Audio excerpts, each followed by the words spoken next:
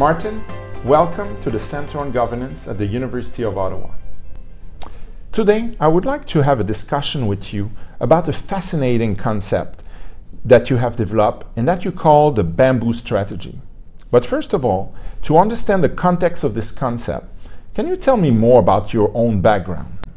Thank you, Eric, for receiving me here today. I'm very pleased to be here.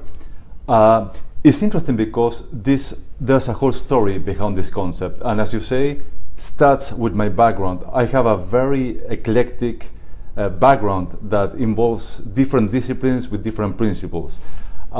Originally, I have a training. I have a master's in clinical psychology, and I've been working in clinical psychology for a while. At the same time, I've been doing the National Conservatory of Drama Art, so I'm a professional actor. At the same time, I'm a martial artist. I love martial arts, and I've been doing that for a while as well.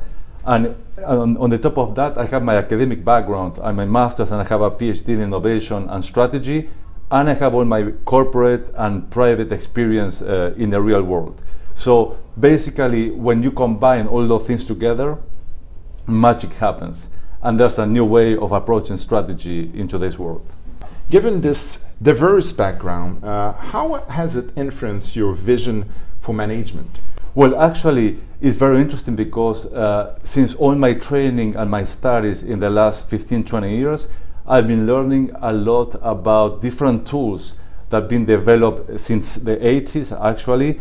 And we have all these strategy tools and leadership tools, which of course were very insightful at some point in time. But today, when we see the turbulence and the dynamic speed of change that we experience on a regular basis, I start to feel that whatever we learned in the past is not attuned and suitable for the demands of the current situation that we are in the world we are living today. So this is a little bit the background.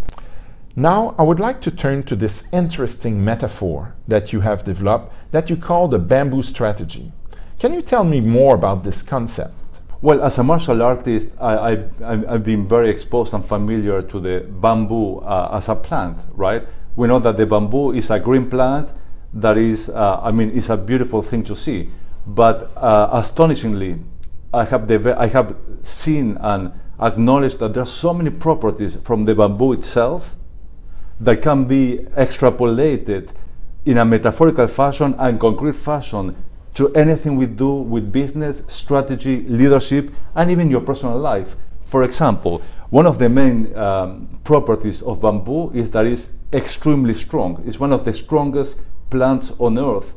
But at the same time, it's a plant that is very, very flexible. So for example, in martial arts, if you're going to hit the bamboo, it's going to be bending and being very flexible, but will not break. Mm-hmm. And that's a very important point because rigidity means you're going to get broken and you can break your bones. But when you can be weak at the same time and more flexible, things happen in a different fashion. This is a principle that can be applied to leadership, strategy, and so on, and other disciplines. Another property of the bamboo is that it's the fastest growing plant on earth. Sounds very surprising, but the bamboo can grow up to 1 meter and 20 centimeters per day. So you can literally watch the bamboo growing in the same day. So generally what happens is what? The bamboo is going to grow so fast and it's going to be sustainable and renewable very fast because the pace of growth is astronomical. And again, when we talk about business, this is a very, very important concept. Another thing about the bamboo is that it's deeply rooted. It has roots that are very, very strong.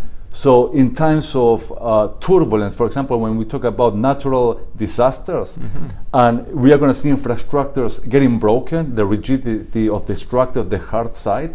However, who is going to be standing still is going to be the bamboo because of the strength of the rootness.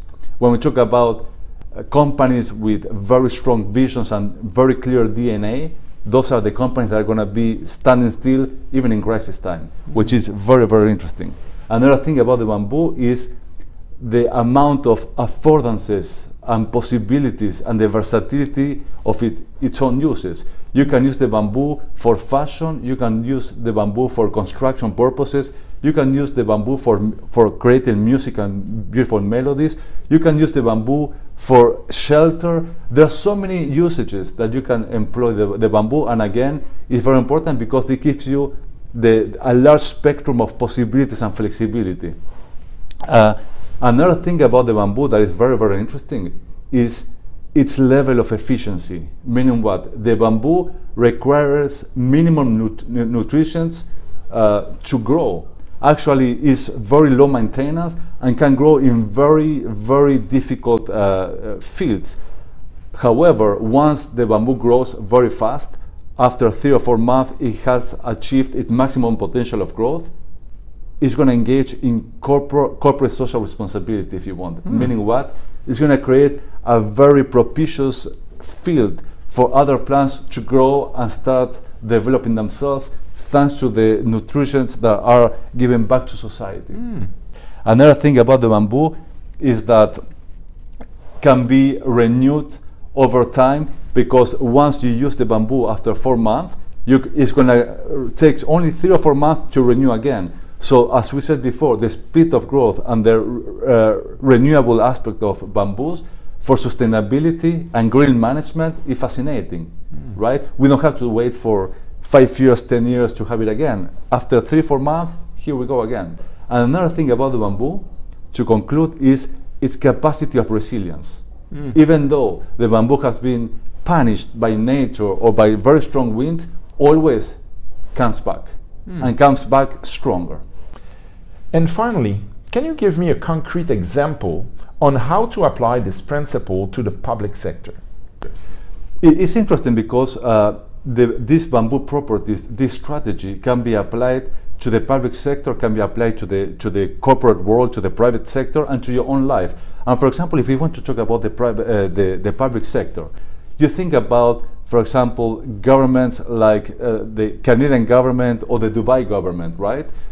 All governments, generally speaking, they have a very clear vision and they have a very clear DNA. There are certain values that are going to characterize them, and the decisions they're going to be taking or adopting generally should be decisions that come from inside out, and are decisions that really are aligned with their vision, with their rootness and the groundness of the government itself. So when we talk about the bamboo, that's exactly what they do.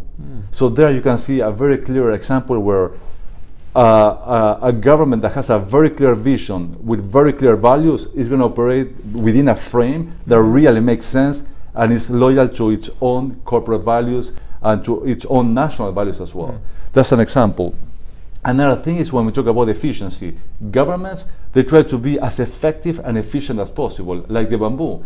The bamboo basically, as we said before, is very efficient in the amount of resources that it requires to grow. A government, generally, when we are talking about smart governments, is about trying to be as efficient as possible, maximizing the utilization, for example, of technologies to provide outstanding services to their citizens. So here's where you can see how the bamboo strategy can really find clear analogies in the actions of governments that strive to offer tremendous service to their citizens. Another thing about the government is they want to create well-being and richness for their citizens, and it's about giving back because we are servants. In the bamboo strategy is the same. The bamboo, once it has achieved its maximum capacity and growth, is going to give back to society. It's going to give back to other plants, and it's going to create propitious policies that are going to incentivize entrepreneurship, innovation development, education, and it's exactly the same. It's about how we can give back to society in a very smart fashion and at the same time with limited resources. So these are just some few applications that we can put in place, drawing up on these insights that come from the bamboo strategy. Martin, thank you so much for sharing your thought on management and governance. This is really appreciated. Thank you for the invitation. My pleasure.